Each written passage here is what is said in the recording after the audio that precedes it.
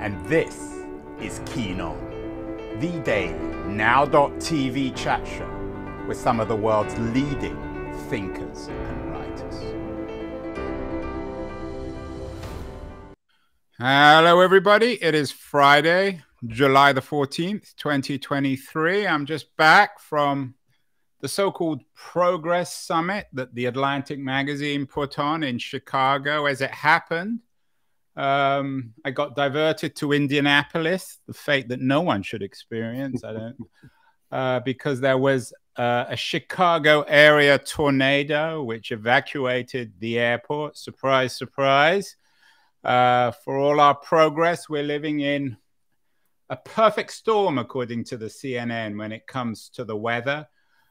Heat, California, everywhere. The world is heating up. The story is a hell on earth, at least in the context of Arizona's extreme heat wave. Everywhere is falling apart. We've had several records in terms of the planet seeing its hottest day a couple of weeks ago and then again last week. So how are we supposed to tell the story of supposed progress when it comes to the environment, when it comes to the crisis? We've done a number of shows on that.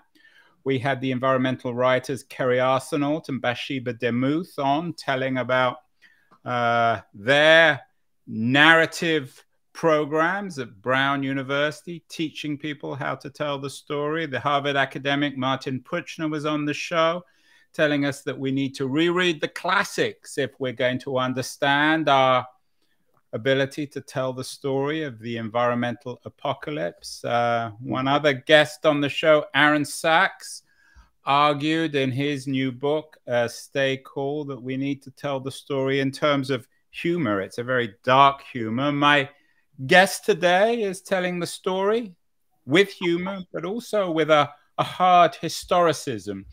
David Lipsky's new book, The Parrot and the Igloo, Climate and the Science of Denial, is just out, and David is joining us from the studios of NBC, who have been kind enough to provide him with a green room in New York City. David, I assume you managed to get to New York. You didn't have any tornadoes. This challenge of telling the story about our current, shall we say, apocalyptic moment is the heart of The Parrot and the Igloo. Is that fair? That is fair. But and interestingly, when you were talking about Indianapolis, if you want to see how far we've traveled, we've known about climate change and the effect of carbon dioxide warming for a very long time. But if you want to know the difference between let's say 68 and now, and between Indianapolis and New York, when Kurt Vonnegut Jr., he's one of the great reasons that we need Indianapolis, since he's from there. When he was sitting down to write Slaughterhouse-Five, a friend of his asked kind of dismissively, why would you want to write an anti-war book? You should write an anti-glacier book. And the idea is that war would be around for as long as glaciers would be around. And now, saying you'd write an anti-glacier book, all of us, the entire culture, have together written an anti-glacier book. Your book has been described, or at least the marketing for the book describes it as a real-life tragicomedy. Is that fair, David? Yeah, like how would you describe it? Time magazine, magazine I've always loved, is not like an underground publication. And in 1956, the person who became the dean of American climate scientists, a man named Roger Revelle, he told Time magazine that there was every chance that in 50 years from 1956, there would be that the carbon dioxide buildup would have a violent effect on climate. And he also speculated that salt water would run in the streets of New York City and London. And sure enough, with Hurricane Sandy, he was 6 years off. In 2012, salt water came over the banks of the Hudson and flooded lower Manhattan, and actually sent the bottom half of the city into darkness. So the tragic comedy is, we've known for a while, scientists kept saying, hey, this is going to happen, and we didn't act. Speaking of the Hudson, David, last week I was also, before I went to Chicago, I was in the Hudson Valley. And of course, that was flooded. How would you analyze the current situation? Sometimes I'm a little nervous about every new event proves the apocalypse. How would you historicize the state of the environment in July 2023? Well, you may have seen me wince. Okay, simplest thing is three ways to do it. First way is in about 1979, the government, under a great president, Jimmy Carter, progressive president, he heard the facts about this. And so he asked for an expert second opinion. And he was told that if we continued on this path, the scientists, they said this has been a short but intense study panel, and this group finds no reason to think climate change won't result and no reason to believe those changes will be negligible. So part of the reason there is just we had the data and we didn't act. But when the very same scientists would go, not in a report, but when they would go to lawmakers and they would say, hey, here's how the science works, here's what's going on, the lawmakers would say, this is 1979, by the way, when is this going to happen? When will these effects be felt? Scientists thought it over and they said, give or take 40 years. And the lawmakers answered, get back to us in 39. So it's just the way many observers have said that this is a problem which, the way human beings are designed, there was a great economist at MIT who in 1995, which now is in the very far past, he said, if you wanted to design a problem that human institutions can't deal with, you couldn't create a better one than global warming. So the world that we're in now, the way I would characterize it, is the world that was predicted by us very ably by nearly every government scientist and by all the academic scientists in the late 70s, when a lot of stuff came together, and then especially in the 50s, more distantly by people who were sort of slightly more foresighted. Last thing I would say about how we should look at the climate now, you may have seen me wince, Andrew, when I said that Roger Revelle was the Dean of American Climate Scientists. The second dean, and someone who I tremendously admire, is Dr. James Hansen. He used to be at Columbia. He retired about 7 years ago. And he explained how weather works and what happens when we keep adding carbon dioxide to climate. What he said was, it's like loading the dice. During the summer, you have normal dice. We'll use not the delightful 20-sided dice, but just a normal up to 12 dice. And there's a 1 in 12 chance that you'll have a day that's over 90 degrees. And then as you add more carbon dioxide, you load the dice. It's not that you have a guarantee. Let's say you have 2 chances in 12 that you'll have an over 90 degree day rather, right? So you still might get a cold one, but there's now twice as strong a chance. Then you keep loading the dice every half decade, and suddenly half the rolls will bring you a 90 degree day. And so every morning when I wake up and I go outside and the street is like a bathroom where 5 or 6 people have just taken a shower, I think, boy, Dr. Hansen really nailed it. You said earlier, David, that it's how we're designed, but you mentioned Jimmy Carter was, in your language, an enlightened president, a progressive president. He got it. Al Gore got it. One of the people who figures very centrally in your book is a former Republican senator, Jim Inhofe, who explains the title. Is it just a certain kind of human who doesn't get this? I mean, is it the Republican half of America? Many politicians around the world, not just American politicians, get it. Money, no offense to Senator James Mountain Inhofe, but senators who are sitting in chairs made plump with fossil fuel money, I think it's so comfortable that they don't get up and open the window and see what the temperature is like. So it's very much that kind of person. Ralph Nader's an old friend of mine. He's been on the show. He exposed the corruption in the American automotive industry in the 1960s, reformed that. Lots of activists have reformed the American tobacco industry. Now more and more people are focused on the impact of technology on our mental and physical health. It works sometimes, David. Why not with the environment? Well, there were tremendously effective, tremendously talented messengers who made a decision to mislead Americans. The funny thing is, it didn't work on voters, but it did work on politicians, or it gave them an excuse. It gave them cover for not making strong decisions. But let me get back to, so I'd love to talk about the people who were so gifted that they stopped action on this issue for 40 years. But one of the things that I noticed, if you remember, I remember going back to President Reagan, who is someone who I hated so much that when I was writing this book, I had to stop when I came to the Reagan chapters, and that's how I became a professor, because trying to write with an even tone about President Reagan was simply impossible for me without central nervous system depressants. But under President Reagan, I think that our political sort of convincers, persuaders, distractors, they came to maturity. They achieved major league status. And so you might notice on a whole range of issues that we are able to state the arguments, and we're able to bring people to the voting booths with the various arguments, but they never quite get solved. And that can be good, clean fun. We sacrifice a certain number of people every year to gun control, right, or lack of gun control. We can accept that. That's good, clean fun. Stable, intelligent drug policy. People will come out to vote for and against. Good, clean fun. Abortion. We are still in 1973 on abortion. Problem is when you have something with like climate, which is accretive, where every year that you delay means 5, 10, 15 years to solve every year of delay.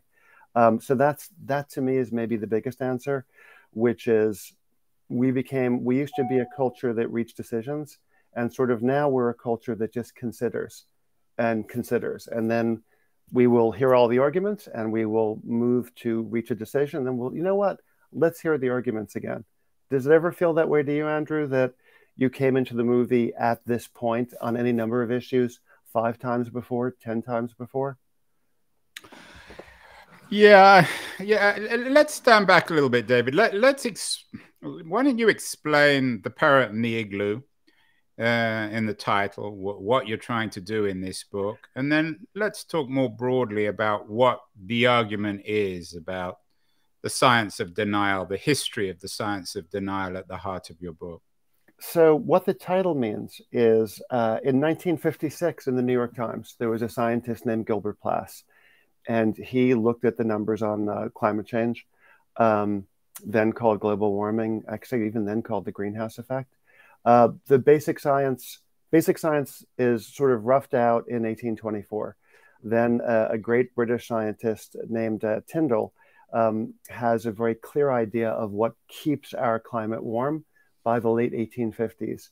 And in 1896, a Swedish scientist who then headed the Nobel Institute, a man named Svante Arrhenius, he did the number. He just did the calculations. It took him about a year. Sat down, plotted out with longitudinal lines and plotted out with pencil and eraser the numbers. If you raise carbon dioxide this much, how much will the climate warm? He said that they were the most tedious of his life's calculations. Then people began to notice that the Earth was warming around that time. We had some of the first people saying, hey, this thing might be happening in the 1920s, 1930s. And then by 1956, there had been strange runs of weather all across the Northern Hemisphere. And a scientist named Gilbert Plass, who was a Navy scientist who worked also at Johns Hopkins, he looked at the old data and he said, this is going to happen, and it's likely that we will raise the temperature by 1.5 degrees centigrade before the turn of the next century. His guess turned out to be exactly right.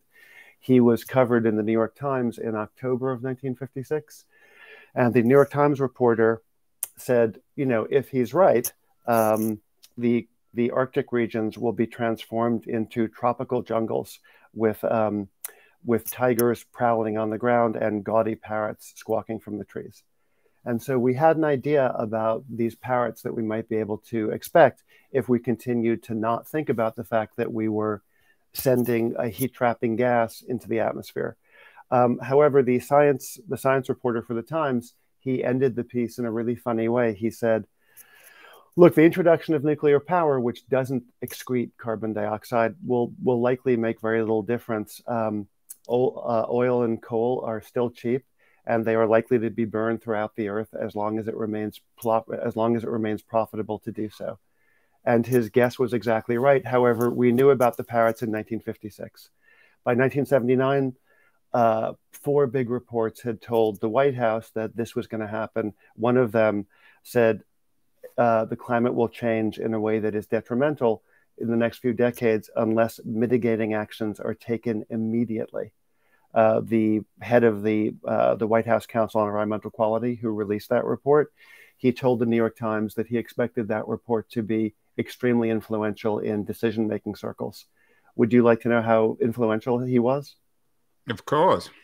He was. President Reagan, when he came in, immediately tried to shut down the White House Council on Environmental Quality. And then by 2010, after the deniers, who become a deliberate force, a kind of incredible commando squad, there are only, by their own count, their own head count, there are only about 25 of them. By 2010, Senator James Mountain Inhofe, his family visited the White House Mall on one of those days when Professor Hansen's dice, loaded dice, but they came up the other way, and there had been very heavy snowfall in the winter of 2010, winter of 2009 to 2010, and his family built an igloo on the mall, and they put a sign on the top saying Al Gore's new home and honk if you love global warming. So the story that this book tells, and it was a really thrilling and very funny story to get to watch as the writer, and a great story to get to tell. The story it tells is how we moved from the Parrot to the Igloo. It's your own particular inconvenient truth. Are you suggesting, David, you mentioned that there's a handful of these climate deniers. Are you suggesting that this whole thing is a conspiracy on the part of a tiny group of conspirators and the industrial coal automotive complex in America? It's a conspiracy in plain sight. So the Times reported on this. The weird thing is that we've followed it. People like ourselves have followed it and reported on it exceptionally well. And in every poll, Americans have said, we want to take action on this issue. It's government that just, they're so good at turning their people out, and we're so good at turning our people out, that has led to basically no result. But the conspiracy, in 1992, Western Fuels and just the largest, they're a consortium of American coal producers, about $400 million then, so a large interest. Western Fuel got together all the coal producers, and they started a group, and they stated aim in their planning documents was to reposition global warming as theory rather than fact. From 1956, Roger Revelle and Gilbert Plass, until about 1992, we had a sensible, a little bit delayed, but a sensible march.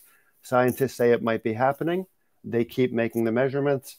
And in June of the late 80s, I think it's June of 1989, Jim Hansen, that man who's who is a hero to me, and I think is a hero to many people, he said, the greenhouse effect, the signal has been detected, and it is changing the climate now. And in 1992, the coal industry realized that this was what they would call an existential issue for the American coal-fired industry. And so they said, we have to reposition this as a theory rather than as fact. And they went out and they found 3 or 4 scientists then who were willing to go on the record to say, this isn't happening, it's not going to happen. And if it does happen, it's going to be good. It's going to be, it'll be warmer winter nights and cooler summer days. So we would have perpetual air conditioner weather outdoors. And from 1992 till now, their techniques got more and more sophisticated. It was all pretty above board, and it was devastatingly effective. You mentioned that this is against popular opinion. Nobody wants this. Everyone sees the consequences, tornadoes, record heat, floods, and so on and so forth. NADA made it work with the car industry, the tobacco industry now is under assault. One perhaps darker analysis, David, is that people claim they want to address this, but they're not willing to give up their driving. They're not willing to give up their their consumer goods. They're not willing to compromise their lifestyle. Your narrative is very convenient for everyone. There's this tiny group of climate deniers who have been shaping and corrupting political opinion. Don't we all have a degree of responsibility here, or can we blame everyone on these evil 15 climate deniers? First off, it's 25. 25. Well, sorry about that. 25 is their head count. The reason I was laughing is that's in the book. What I thought was it's very convenient, and those guys have been a magnet for, it's hard to quote your own book from memory, but if you've written it as long as I have, you can get pretty close. They've served a great social good. They've been a magnet for condemnation, so the rest of us could go on with our smoky lives unrestricted. I think that we can all say, hey, you guys are causing this, and it's your fault, and then we don't have to change. So that is the way I look at it too, Andrew, except that when you saw COVID, we were told that we had to stay indoors to protect the most vulnerable among us. We were told that we had to wear masks for 2 years, 3 years to protect the most vulnerable among us. We had to keep our kids from school to protect the most vulnerable among us. And we were all willing to do it. Do you think, having watched the global response to the pandemic, that people wouldn't take the steps necessary to begin to take the steps to address this problem? How unique is America in this? I mean, they've been very hostile, even sometimes progressive presidents, in joining international agreements and coalitions. There's an endless debate about the Paris Accords and other accords. Is America different in your analysis from the European countries, from Canada, from Australia, perhaps even from China, in being willing to address this crisis? No, in fact, America as a group, not American voters, but American politicians have always lagged. There have been different ways of doing it. For example, Europe signed on really quickly, but for kind of gross reasons. It was funny to talk about. There was a study that was done in the late 80s, and they were asking the question you're asking, which is, why was this fairly easy to put across in Europe, but why has America not yet established a beachhead? And one European minister said, even if you have the worst voters, you can say to them, well, look, you don't care about doing anything about global warming. If it happens, and it happens the way we imagine it will lead to sea level rise, and all the people from those lower lying areas, they will move to your city and they will move to your streets. So if you want to keep Europe European, you have to vote with us. A very gross way to make the case, but that way you could get European racists to vote for climate action. We have been slower, and to the degree that there is a conspiracy, the tobacco industry, they were among the earliest sponsors of the people who we know as the deniers. And the reason they were doing it was one of those things. If you're in a relationship, a business relationship or a family relationship, and you want to get someone to look bad, you point out the other things they're wrong on to show maybe they're wrong on the thing that you care about. The tobacco industry wanted people to be allowed to smoke in offices and in restaurants in the early 90s, same time the coal industry was mounting their first assault. And the decision they reached was, if we can make it look like science in general, that the EPA is wrong about global warming and ozone, then people will think, oh, they're wrong on how the climate is going to change. Maybe they're wrong about whether we can smoke in your face in a movie theater. And they began to support the people who we know as the denial all-stars. One of the really brilliant lawyers for Philip Morris, he was giving a speech which led to the strategy in 1987. And he said, most Western cultures have an adversarial political approach. But America has the most extreme version of adversarial culture. Anytime you have position A, instantly you have position Z. And that, for me, was part of the fun of titling the book The Parrot and the Igloo, because that gentleman was great at his job, knew how to exploit the fact that Americans will always argue from the farthest side of every issue. And he knew he could use that to make Americans doubt climate change, then doubt the very scientists who were saying the climate would change, and thus doubt their fellow scientists who were saying, could be cigarettes are bad for your throat and your lungs.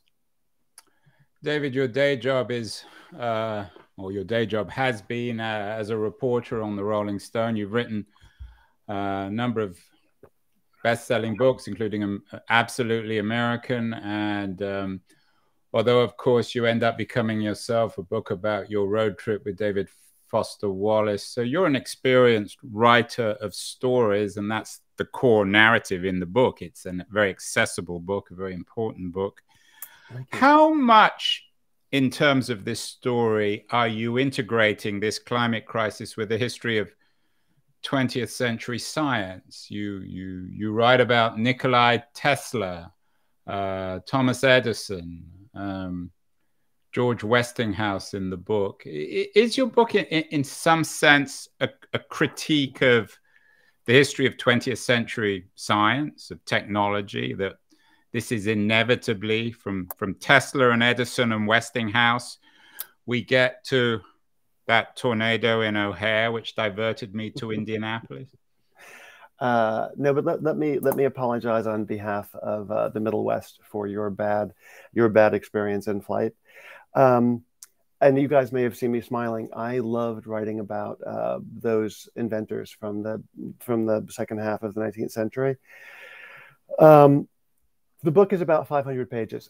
It's meant to be a thrilling story. It is an extremely funny story. I love the Coen brothers, and so I kept thinking, dark humor. Then it's the Fargo, Fargo for the environment. Yeah, but I kept thinking, how would the Coen brothers tell the story? And it was easy because Earth is telling this story the way the Coen brothers would tell the story. Yeah, I started when the inventors created the ability for us, my God, created the ability for us to rely on electricity, changed everything, and led in a very clear way to the trouble that we're having with climate. Edison was the longest lived of those three gentlemen whose faces you showed. Tesla and Westinghouse both, oddly enough, died in hotels. No, I take it back. Tesla actually outlasted Edison. But Edison was being called to celebrate the Golden Jubilee, 50th anniversary of electric light, which really meant electricity in everybody's homes. The electric light was the killer app, as Steve Jobs would have said, for electricity, American electricity. Everybody is patting him on the back. He himself, by the way, had slightly bad vibes, and he didn't want to go into the banquet hall where President Hoover and Madame Curie and the heads of all of America's biggest corporations were waiting to toast him. Edison, I think, was 84 by then, and he sat outside the hall and he said, I won't go in, and he cried. And his wife brought him a glass of warm milk, and then he rallied and went in. I've always been moved by his not wanting to go in to celebrate this. Anyway, everyone is clapping him on the back verbally, and from a complicated radio hookup from Berlin, where Albert Einstein was doing physics research, he had the only note of caution. He said, there are many great creators of technics, that was the word for tech back then, of whom you are the most accomplished. They have placed mankind in an utterly new situation to which humankind has not at all adapted itself yet. And that's where we are. We have yet to adapt ourselves to it. We have sped up what we can do. We can go from, barring a tornado, we can go from O'Hare to New York in 2 hours. Would have taken 17 days by skateboard. We have sped it up, but we have not. We still, the equation of speed it up, but sell away the weather in the future, that still seems like a good deal to us. We don't know. We haven't accommodated ourselves yet to what the technology does for us and what it costs us. David, that's where we are. I'm quoting you. We had Erin Brockovich on the show a couple of years ago. She had a book out back then, Superman's Not Coming, Our National Water Crisis, and what we the people can do about it. What can we the people do about this? Superman isn't coming, although we've had people on the show suggesting that new technologies of wind and solar can address some of these issues. So a two-part question for you. Are there new technologies that can address this? And secondly, what can we, the people, ordinary people, do in response to this existential crisis? I think it's a voting issue. Do you remember that famous Indian? It was called the Crying Indian. I hate to use a word like Indian, but it was a very famous ad from when I was a kid. Do you remember it? It was no. I grew up in England, so I don't think I saw no, but that. it's the most famous ad in American history. What historians say, first a Native American looks at trash being thrown out of cars. Someone throws trash right at his moccasined feet. It's a very corny ad. And the camera pulls in tight and we see him shed one tear. And media historians say that it's the most famous tear visibly shed in history. So I thought news of it might even have gotten across the Atlantic. That ad was hugely motivating for generations of American kids, made them police their parents' litter and their neighbors' litter, made them say, no, you can't throw a tissue on the ground. You can't throw a newspaper on the ground or a candy wrapper on the ground because we're all responsible for pollution. It turned out that ad was created and filmed. The Indian himself, the Native American himself, was an Italian-American actor. He was a fake, and the organization was a fake. The organization, Keep America Beautiful, was actually the beverage and packing industry. It was the people who make cans for Coca-Cola and for Coors, and they didn't want there to be recycling bills. They didn't want to have to create glass and plastic and aluminum that could be easily recycled. And so they shifted it from pollution is our responsibility, we're the ones making the money and we're the ones kicking out the smoke, to your responsibility. People start pollution was the motto of that organization, and people can stop it. If you play that backwards, what it says is it's up to you. And that's one of the ways that climate change has been argued, is that it's something that we can change with our personal behaviors and market choices. But when people like Al Gore or brilliant editorialists and economists like Tom Friedman, when they sit down, what they say is, what we have to change, one of the things that we were told was not to stop litter, but to change our light bulbs. And what former Vice President Gore and Tom Friedman said at Davos in 2007, when the IPCC, that's the World Science Organization that has been verifying that climate change is caused by people, what they both said is, we have to change our laws and our leaders, not our light bulbs, because shifting to us the idea that it's up to you and me and the people watching this podcast, that it's they who can solve this problem, that's a way to make it so Exxon and the Republican Party don't have to act in a way that will allow favorable, hospitable weather for generations after the generation after this one. But even Joe Biden, who at least Biden is a hero. He's the first president since Carter. We've known about this since Lyndon Johnson put it in a State of the Union speech. Nixon was aware of it. His domestic policy advisor, Moynihan, told him this is going to happen. Everyone has tried, not the Republicans. Everyone has tried. And then there was always something that had to be done. There was an affair, right? Or there was a war. Or there was a financial meltdown in 2007, or there was the need for healthcare. Only President Biden was able to get a bill through. So whatever else some progressives I know are disappointed. Sorry to interrupt, but this is something I feel really strongly about. Only President Biden, all these other presidents talked about it. Even the second President Bush talked about it. He's the only one capable of slaying the dragon, of getting a serious thing through Congress. So before you say even President Biden, just say even President Biden, the only American president since 1979 who's gotten anything on the books about that. So you think that re-electing Biden could address some of the crises that you write about in the Parrot and the Igloo? I think that he is the only person who has gotten in the ring with the difficulties that we seem to have had in this country with passing effective legislation, and walked out carrying the thing's head, right? He got it passed. No one else did. Some presidents had the choice to do healthcare or climate change, and they chose healthcare. So, yeah. What is the science of denial, David? How are the scientists of denial, the 25 you write about in the book, how are they dealing with all these headlines about the perfect storm, the unbearability of life in Phoenix? Some of them probably live in Phoenix. How are they addressing the quantitative realities of the climate in 2023? I'm sorry, because you can see my very negative feelings about them. The two most effective died, so they didn't have to worry. But as it became more clear, do you know who James Delingpole is in England? Yeah.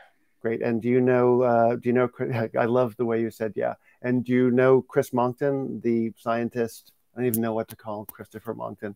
If you could get a picture of Christopher Monckton in his pith helmet with his eyebrows up, that would be great for our viewers. But what Christopher Monckton said, liars can adapt to the new story. So if they say it's not going to happen, and then you show them Phoenix, you show them the tornado that kept you on the tarmac longer than was convenient. If you show them that, then they say, you know what, it's still too expensive to make the change. And so what Monckton said, okay, it's going to happen, but it's better to sit back, relax, and enjoy the sunshine. So we know what they would say. I wouldn't call Monckton a scientist. The great team captains of denial, they always had good reason. They had some. Who is financing Monckton? Gina Reinhardt from Australia, who is a coal baron. He gets a huge amount of his money from them. A group called Friends of Science in Canada would support him when he toured Canada. When he would tour America, the George Marshall Institute, which was run by Frederick Seitz, who was the great overall team captain of the deniers, they would all find ways to get him money. But Gina Reinhardt probably is his biggest funding source. And final question, there's so much here, David, and perhaps we come back on the show again, talk more about it. We've had lots of shows about the responsibility, quote unquote, of American industry. American industry is addressing injustices of one kind or another, or at least claiming to. What about American car companies, for example, or the airlines? They claim to be developing carbon neutral ways of flying. Is it conceivable that reform will come from within the dominant industrial sector of American capitalism? That's always been the idea, was that if you forced American capital was able to reconfigure very quickly. This is the metaphor people always use, but it was able to reconfigure very quickly in 1941 when we entered the war to resist European fascism.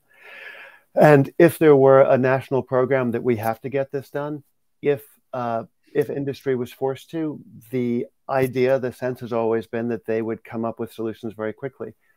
We can see that once Tesla was able to make electric cars a fetish item, a fetish luxury item, people would brag about their electric cars. So it can be done. The question, what we have to do is change the incentives. When you say you have to do this, American industry finds ways. But when you say you don't have to do this, then they find excuses. Their ingenuity goes not to products, but to explanations for why they can't act.